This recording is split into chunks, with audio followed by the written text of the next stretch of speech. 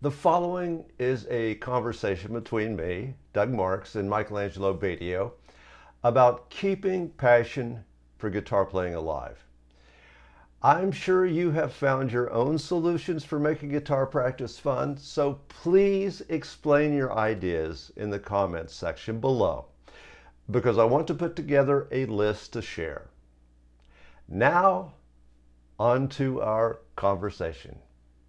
Welcome to my podcast. This is first in what I plan to be a series, but we'll see how it goes. This is not an interview. It's not me interviewing Angelo Batio. It's a conversation between the two of us. Today's topic is keeping passion for guitar playing alive. So what do you think, Michael? It's the key element to keep people passionate and motivated to play. At the same time, we all go through periods where we're totally into it, and then sometimes we need to take a step back. So I'm going to start off the podcast by explaining my experience playing guitar and how it started off so magical. And I remember the first time I was actually in a Boy Scoutmaster's home or whatever, and he had an acoustic guitar sitting there, and I couldn't keep my hands off this thing. Of course, I had no idea how to play it, but just strumming the strings. I think we've all had this experience. Do you remember the first time you touched the guitar? I started when I was 10, so I really hadn't played a guitar until my parents bought me one for my 10th birthday. So yeah, I can kind of remember. Hadn't even touched a guitar? No, I don't think so. I had no access to guitars back then. They bought me one of those cheap Teisco guitars made in Japan, right. And I think they paid like $35 for it, and that they thought that was too much. My dad's like, "You better learn how to play this thing," and you know, he was kidding around, but he was serious in a way, and so that's really the first time I ever played is when I had that guitar. And how magical was it when you first started, you know, strumming around, even though you couldn't play a chord or anything else, just touching it and considering yourself, you know, beginning this journey? I air guitared it because it was so out of tune and I didn't know how to tune it. It sounded like garbage. So I put on some Beatles records and pretended I was playing along with them. That's great. Anyway, let me explain what I have gone through from the first magical experience to, I went through a long period of time when I would have loved to have been a great guitar player when I was in junior high and high school, but I didn't find a teacher until I was about, I don't know, 18 or 19. So it was not really fast track for me. At the same time, I learned to play guitar. Well, I was like 12 years old when the Beatles first hit. So we were kind of this generation. I was at the beginning of this thing where there weren't guitar players like there were 4 years later when you had the experience, you know. So I had more of a struggle. There was like one rock and roll guitar teacher in town, and this guy was booked up for years, and that's why I couldn't take a lesson until I was 18. Anyway, I got into my early bands, and in the mid-70s, I was doing a lot of traveling. At that time, it got to the point I was playing 6 nights a week. There was alcohol and ladies involved, I might say. So when we finished playing after 6 hours, the guitars went away in their cases, and we partied the night away. I can't remember one time in the 2 or 3 years that I was doing this that we sat around and jammed. Now, you know, people that haven't had this experience can't imagine that, because it looks like, hey, you're a bunch of musicians. Of course you write songs, you do that. No. At this particular time in the mid-70s, I turned the guitar into my job. However, I never lost my love for music, and there were always very magical moments. But at the same time, when you start doing something professional, it's easy to get to a point of, I will not do this unless someone is paying me. And I have to say, that is something I've struggled with my whole life since then. I spend a lot of time creating lessons and working at lessons, and my lessons, I think, are good because I do recall the magic when I was younger. I do recall the struggle of not having a teacher and all that stuff. So all of this stuff really helped me, but at the same time, it continued this work to put a lesson together. After the lesson is done, I spend way more time actually promoting the lesson, answering students' questions and so on and so forth, than playing guitar. I occasionally get back into it to where I'm very motivated and inspired again, but I have to say, I do struggle with it being my job. And recently, I have come to the conclusion of practicing can be dangerous if you do it too much, because practice, in essence, is repetition. It can drive you crazy. There must be more attention to playing guitar, playing, having fun, not putting the pressure on yourself of, I must practice for 60 minutes today. No, I must pick up the guitar and play something that moves me, and when I don't feel that anymore, I put the guitar down. In this regard, we're the same in a lot of ways, and in this particular instance, I think we're different because as people know about me that hear me talk, I use different sound bites all the time. And I got that idea from my father. And my father used to I hear his phrases in my head every day of my life. And one of the things he said is that if you worry about money too much, you can't make it. And so with guitar for me, I learned very early on that when I talk guitar, and I still approach this to this day, that there's two areas you want to tackle at the same time: music and technique. And you make them. You don't practice technique and add a little bit of a song. You separate them, and then the idea is to merge the technique into the music. Now, I started at 10, and I was in a band at 10. I was in bands from the time I was 10 years old all the way up until, the end of Nitro when I went solo. And so literally my whole life. And one of the things that I found that motivated me was we always played live. I was one of the guys. I had a keyboard player in one of the bands that between him and I, we used to both book the band. And then it turned out that I was always the guy in the band that was the liaison to the agent. So I was the one booking us, and I got the agents. But I really genuinely loved to play live, and I really genuinely loved to practice. And I would set up these, even now I have these scenarios where I set up different routines for myself to practice. But my main one now is I just put on drum programs, 185 BPM, 190, 195, 200, 210. I go all the way up to 250. I was going to show that in the live stream today. But you're right about one thing. I never like to use the word gigs. It's the music business. It's not the music game. I don't play gigs. I play shows.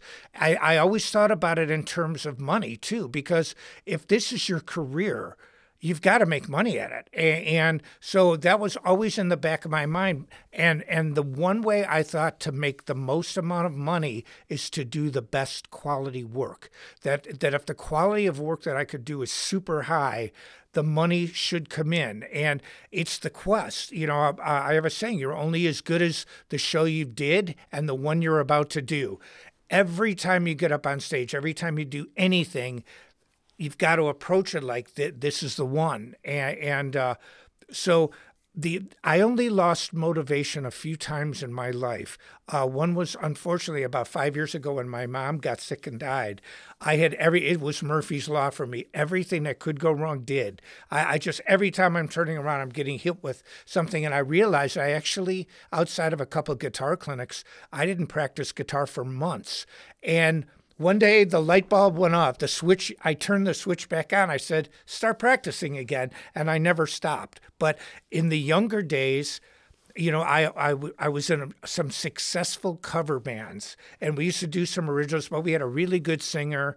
Everybody in the band could sing. We could do a lot of different styles of music, from Earth, Wind, and Fire to Jethro Tull and Yes. So we could do all the cool top 40 stuff, and I really enjoyed playing that. And then on my own, I just enjoyed practicing and working on all, really the stuff I show in Speak Hills. That's what I used to practice. And so, that's kind of where my head was at with it. And I really never lost the passion for it. And I mean, you still have the passion for playing too. And like you said, I think I'm having more fun now than before, even because I work with only people I like to work with, and I'm playing music I like to play. There's no note police on me. Nobody's saying don't do this and don't do that. And I made sure very early in my career that I didn't have those note police. I never liked that. I never liked people telling me, like, oh, you do this, oh, you can't do this. If I'm hired to play someone else's music, that's one thing.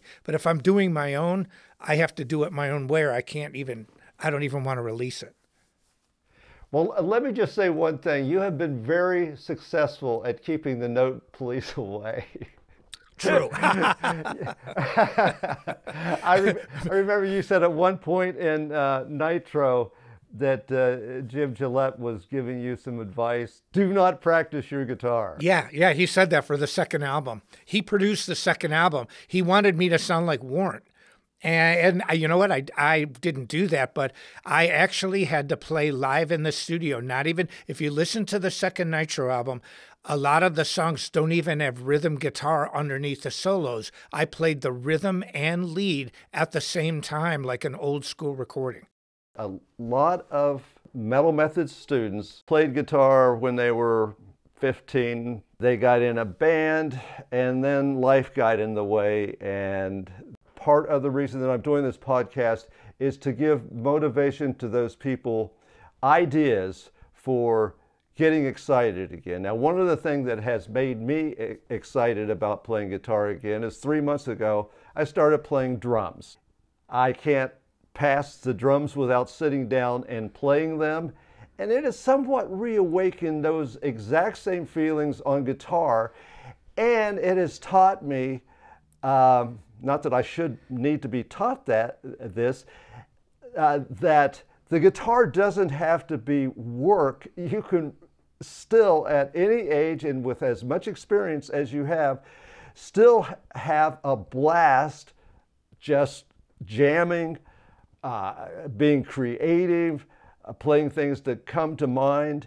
And next time you pass the guitar, you want to pick it up because you're so excited about what you just recently played. How much do you play right now? I know that you're doing a lot for work. You are doing the business with Sawtooth, but for your own enjoyment, not writing a record or whatever, just sitting down and playing. Well, I practice every day, and I have a practice regimen that it's based, like I was telling you, on BPM, on 16th notes, BPM on a clean and distortion.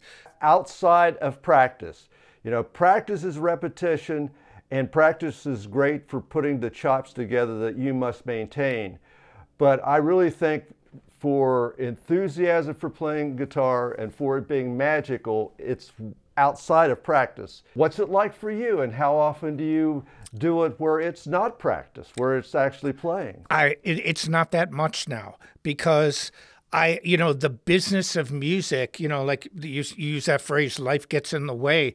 My dad used to have a phrase that some people are too busy to take care of business. And I never want to be that person. But see what my life is now, it's so different, because when I'm in California, I'm playing with this MAB band, we're being creative and working out arrangements. So when I'm home and I'm working, the most time that I have is to keep up my skill. And so I just come up with, so I don't really spend a ton of time just like sitting down and playing and, putting out, bringing out the acoustic and singing, I love you, I just don't get a chance to do that as much. But I always. Well, let me tell you, my friend, we're not that much different. Yeah, I don't. So may I prescribe for you? Spend a little bit of time today playing guitar, my friend. Yeah. Yeah, I'll sit outside on my deck. It's 85 degrees and go, ooh, baby, I dig your love. And, but I love doing that. But in my world at this time, it's like I've, a live stream. Okay, we have to prepare for that. Record a song. Okay, that's a creative process. I've got to prepare for that. So everything is creative, but it's channeled more. When I was younger, I could just sit outside, living at my parents' house, didn't have many bills, and just strum away and write songs. Where now, when we write songs, it's for something. I enjoy practicing and always have. At the same time, I do feel like that takes away a bit of the magic and the emotions and the things that I was in touch with when I first got started playing guitar. I mean, we all grow up, right? But at the same time, that magic is what got me into it. I mean, just like being in a relationship, why do we even bother? Well, it starts off with a lot of sex from my experience. And that's kind of what happens with music. But I think both of us can agree that passion and love for what we do doesn't stop. One of the things that has always impressed me about you and other people that come in my studio is you walk right for the wall and pull a guitar off the wall. If it's my guitar, you'll say, Doug, is it okay if I play this? And of course it is. But I really admire that you want to have a guitar in your hand as much as possible from my experience being around you. Yeah, it helps. And see, I still have the passion. For example, when I practice, like even say having a drum program on at 185, what I'll do is I'll practice like just making up riffs, and you try to play as long as you can without making a mistake, or like having your ideas come out before you can't put the idea from your head, translate it to the fingers. And, it's things like that. But you're right. I always like to have a guitar in my hands. It keeps my fingers, it's almost like being on a treadmill, and reading something, or multitasking or watching a movie. I never watch movies at my house without holding a guitar and practicing. I just can't do it. That's awesome. Yeah, I just it's in the background, but I'll do legato exercises and, and those are the things that, but, in the creative process for me, like getting sounds now, there's so many options in recording and so many ways, people can use a DAW system. It's made recording so much easier. You've got amp software. You just plug in and play. And, drums will automatically quantize if you want them to. And, you can tune your voice up and tune a guitar that was played out of tune. But I think it still comes down to one thing. I still think the best people don't need all those tricks. You have to go in and play. And that's why I like to practice so much, to be prepared to do the music, because I'm always working on music. And what the practice does is prepare me to be on my game to do that, if that makes sense. Okay, terminology. Yeah. Practice means repetition. Yes. You do the same thing over and over again to improve. So I believe that what you're doing when you set the metronome to 180 and you are improvising, you are creating riffs, I don't believe that's practice as much as it's what I've been talking about. You're playing. Right. Mm-hmm. You are playing. You are not repeating, which is practice. You are playing. Yes. And it's obvious that is what keeps you in the game and keeps you excited and what you love to do. and where you get your joy in playing guitar. Yeah, because it goes back to the theory of you practice technique separately, practice music separately, and then you try to merge the two. Eventually, I have a saying, musical people will find a way to make music. And it's that simple, that if you practice and your technique gets better, a musical person's going to find a way to use that technique. I mean, it doesn't mean that every song's going to have a blazing riff, but there's a lot of things that I practice now that I never used to, like nuanced things. For example, downstrokes. Like I'll just sit there, I'll put the metronome on 220 because that's around Master of Puppets by Metallica, and just go da da da da da da da da da, all downstrokes.